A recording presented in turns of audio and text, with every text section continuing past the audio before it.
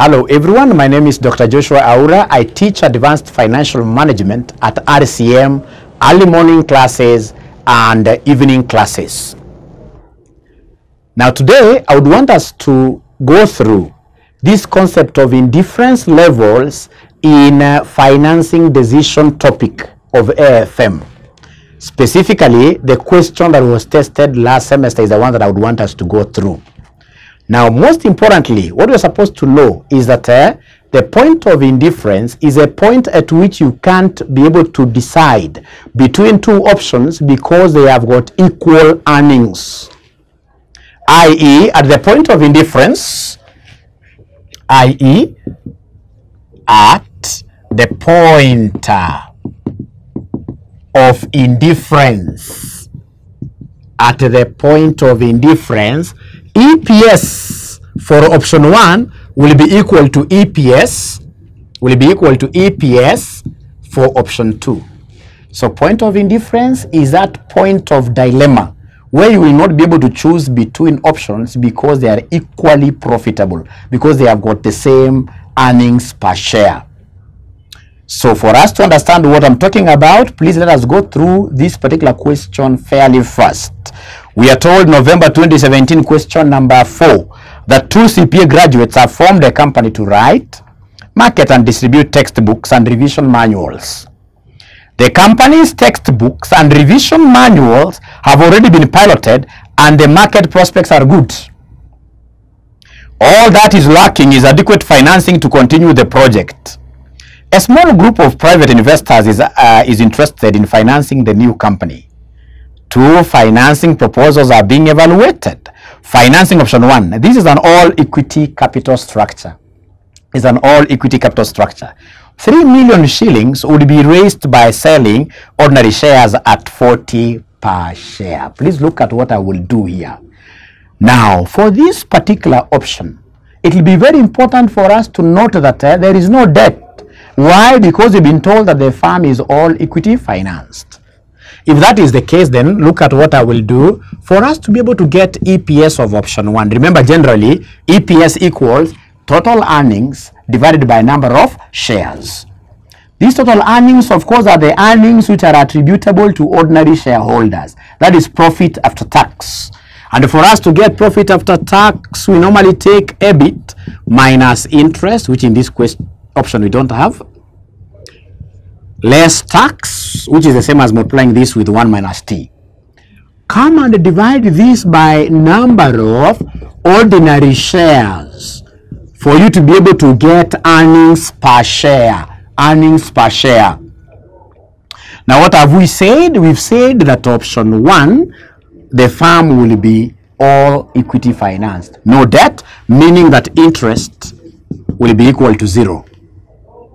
Right? The examiner has given us tax of 0.3, meaning that 1 minus t will be 1 minus 0.3, which will be equal to 0.7. The other very important thing that we have to calculate straight away are the number of ordinary shares. Number of ordinary shares. How do we get this number of ordinary shares? Very easy. You simply look at the amount which will be raised through this equity element. Amount to be raised divided by the price per share. We are told that the amount which is required by this publishing firm is 3 million. So this will be 3 million. You divide by price per share. And the price per share is what here? Is 40. 3 million divided by 40. The price per share being told there is 40. So 3 million divided by 40, which gives us at the end of the day 75,000 shares. Now, meaning that our EPS for option 1 will be equal to EBIT, which we don't have, minus interest, which is 0. This is an all equity financed firm. Multiply this by 1 minus t, which is 0.7. Divide this by the number of ordinary shares, which we have found out here to be 75,000. So we simplify this. My EPS 1 will be equal to EBIT multiplied by 0.7 divided by 75,000.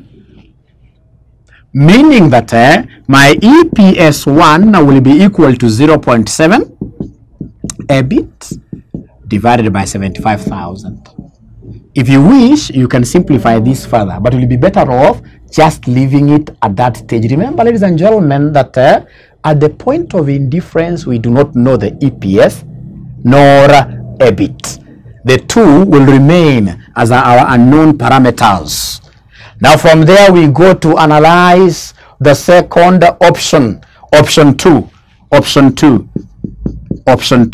Now option 2, most importantly, for us to be able to get EPS, we simply need to know the capital structure. The moment we know the capital structure, that is it. Look at option number 2. I hope you're able to see your question there. Option 2, financing option 2.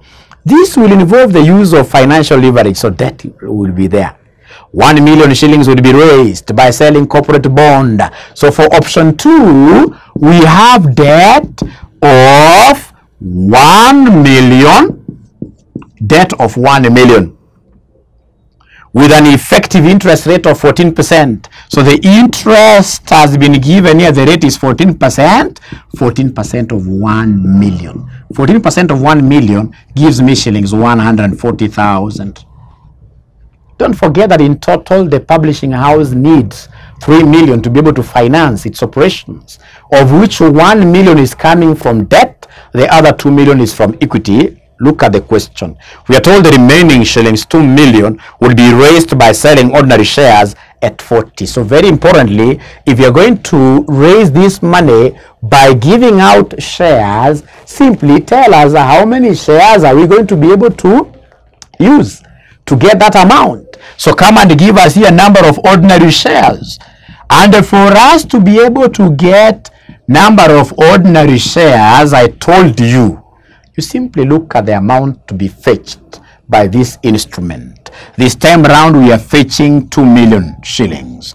We divide this by 40, the price per share. You look at the amount coming in divided by the price per share. So 2 million divided by 40, 2 million divided by 40. So if that happens, then you're going to issue 50 million. You're going to issue 50,000 shares, 50,000 shares.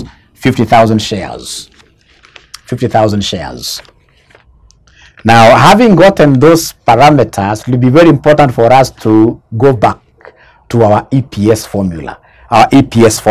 So for us to be able to get this particular point of indifference, we've said that at the point of indifference, EPS1 will always be equal to EPS2.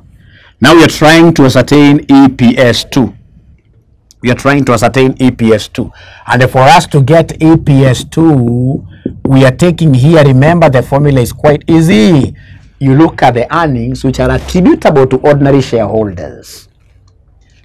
First, get EBIT. From EBIT, pay the debt holders, give them interest. After you give them interest, then you will get what we call profit before taxation. Go ahead and share with the taxman first.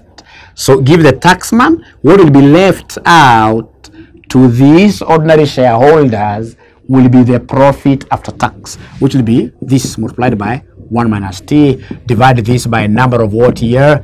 Ordinary shares. Number of ordinary shares.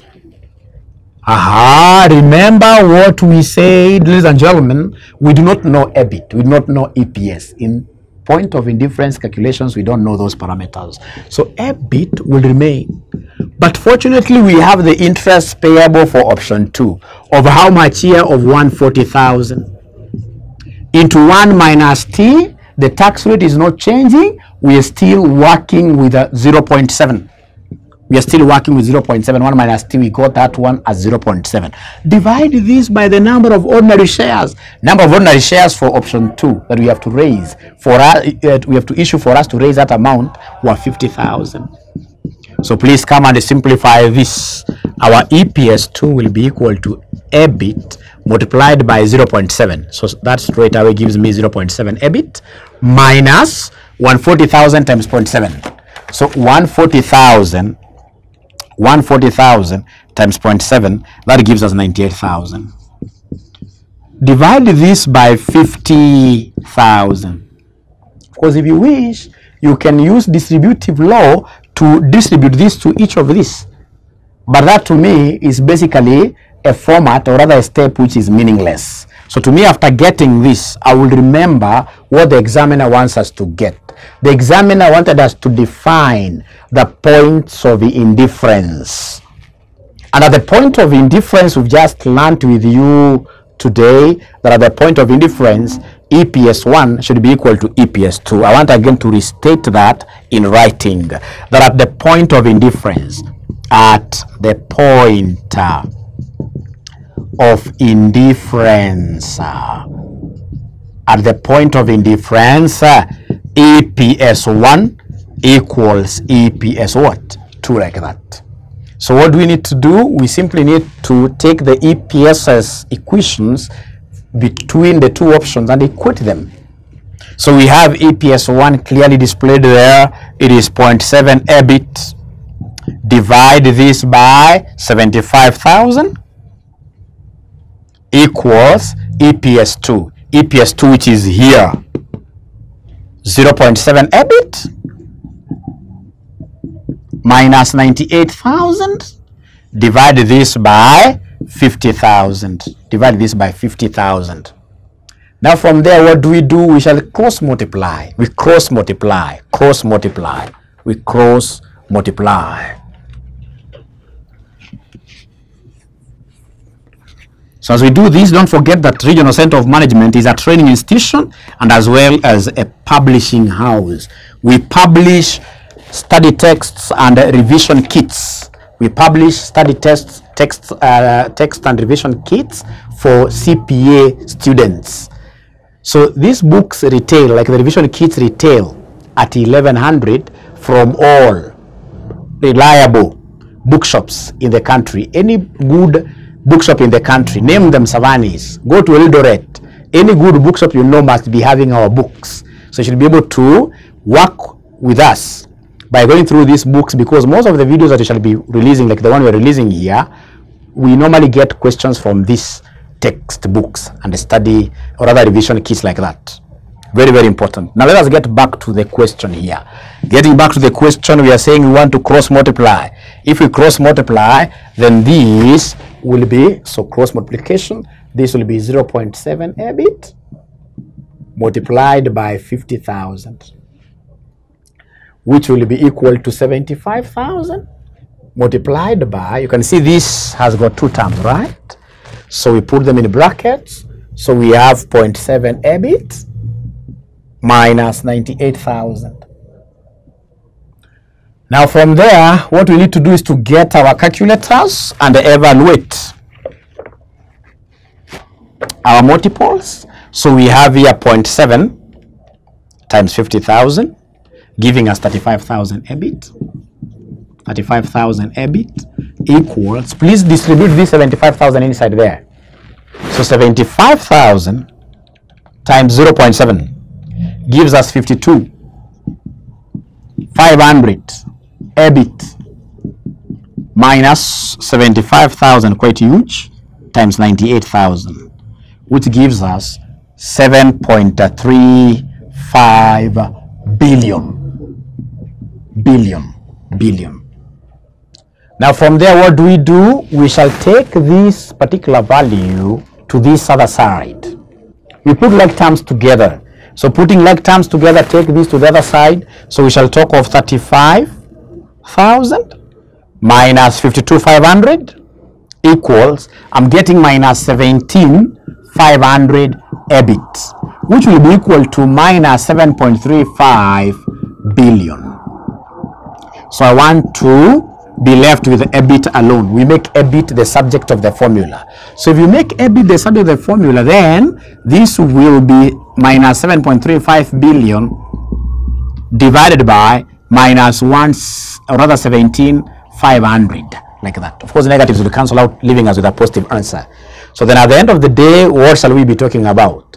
We shall be talking of 7.35 billion, that is exponential 9. Divide this by 17,500. So you'll be able to see that the EBIT which is required for us to be indifferent between the two options, is shillings 420,000. Shillings 420,000. Shillings 420,000. Now, after you get EBIT, of course, there are two requirements. They wanted us to give them EBIT and EPS at the point of indifference. For us to be able to get the EPS, we simply need to plug in this EBIT figure in any of the two equations. We can decide in this case here to use option 1 EPS formula. The option 1 EPS formula was 0.7 EBIT divided by 75,000. And then we happen to be having our EPS 1 here as 0.7 times the EBIT at the point of indifference, which is 420,000, divide this by 75,000. So then this at the end of the day will be equal to what? So we have here 0.7 times 420,000 divided by 75,000, which will end up giving us shillings 3.92. Shillings 3.92. And that is what you are required to do for you to be able to earn those marks. It was a fairly straightforward question, but so many students struggled really with this. For you to be able to enjoy such videos, you need to sign up with us. We have a website where we have stored all these good videos which cover the entire syllabus, and we are selling these videos at 2,100 per subject. And then for those of you who are in Nairobi, you can simply join our classes at RCM. At RCM, we have early morning classes, we have day classes, we have evening classes, late evening classes, weekend only classes. Really, you are spoiled for options. Now, if you want these online classes and you are not able to get our website, please get in touch with us on the number at the screen, which is basically 0719 525,000. Otherwise, it was good to have you around. I hope you have enjoyed. Please share our videos.